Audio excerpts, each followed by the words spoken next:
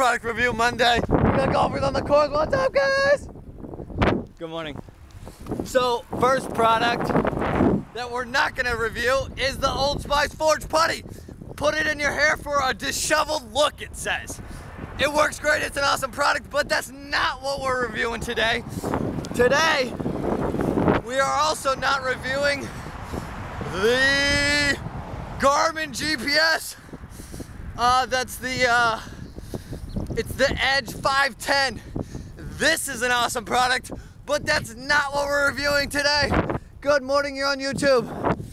And we also have another product that we're not reviewing today in the bag here. It's the 175 gram Ultimate Frisbee Disc. Whee! Okay, this is an awesome product.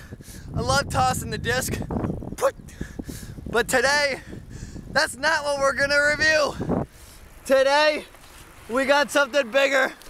We got something better. We're not reviewing the chip bag at Chipotle, okay? We are reviewing, good morning. Hi.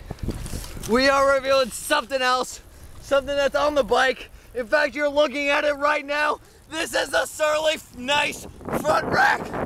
Okay, this thing is amazing. You got the Surly brand right there. You got the eyelet for the white. You got upper and lower racks. So notice the lower rack has seen with the pannier bag. You can also raise it to the higher one, depending on your stability. This thing's all aluminum, completely weldable in foreign countries. This thing holds anything, including up to 70 pounds.